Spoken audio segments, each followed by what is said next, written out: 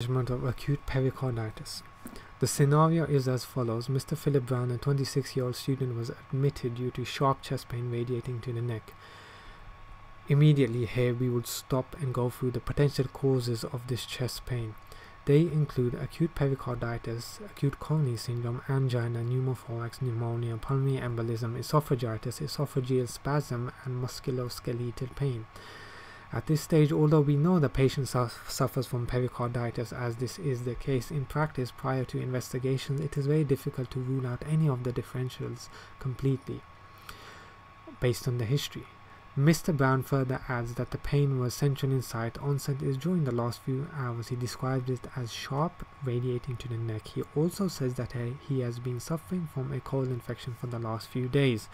The pain is constant, made worse by movement, and he classes it as a 7 out of 10. So as in any patient, we will follow the ABCDEs of initial assessment, starting with the airway. Does this patient need airway support? In this case, no, he does not. Moving on, we can then perform a full respiratory examination on the patient. Here we can make a pneumothorax less likely of a diagnosis, as can pneumonia and pleural effusion, based on hyperresonance and dullness respectively. Tachypnea and tachycardia, if present, would allude to pulmonary embolism, although this patient has no risk factors for the condition, therefore unlikely.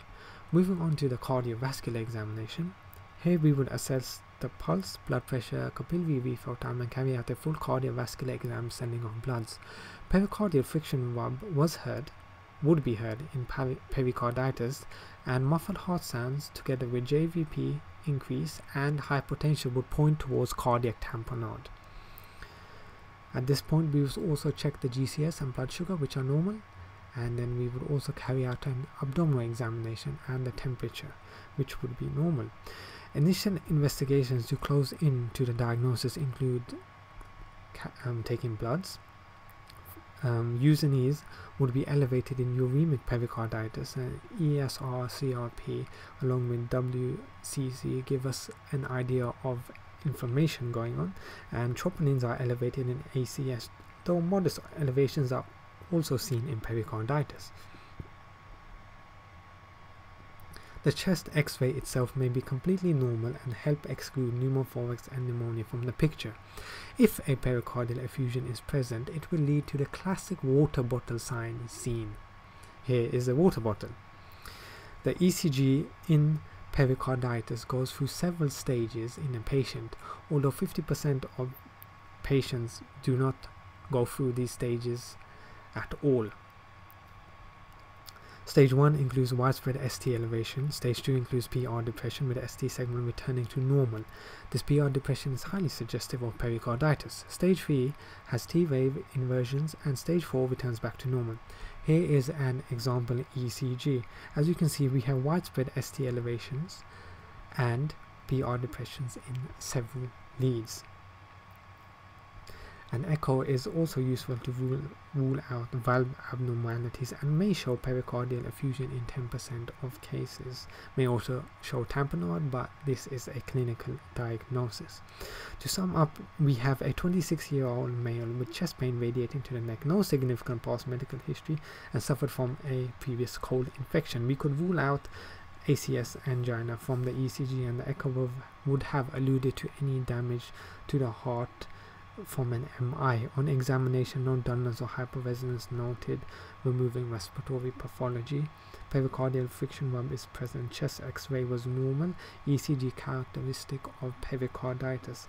Therefore, it is likely that this patient, and he does in this case, have viral pericarditis. How do we manage acute pericarditis then? So to begin with, always we adjust the airway. If oxygen is required, we give it. Principally, we give high doses of ibuprofen, 300 mg to 600 mg, 6 to 8 hours hourly, depending on the severity of the pain. This can be stepped up following the WHO pain letter, adding cocodamol 30 to 500, for example. Colchicine can also be added if required or used by itself as a secondary agent, 0.5 mg oral twice daily. It is also important not to forget about gastric protection, such as omeprazole. Assess the risk of the patient of developing clots. and reassess the patient after medication. Definitive treatment includes to taper the NSAIDs as the patient improves. It takes a few days to a few weeks for a patient to improve with viral pericarditis. Pericardiocentesis is mandatory in a patient with cardiac tamponade and should be considered in bacterial or neoplastic pericarditis. So that's it for assessment and management of acute pericarditis.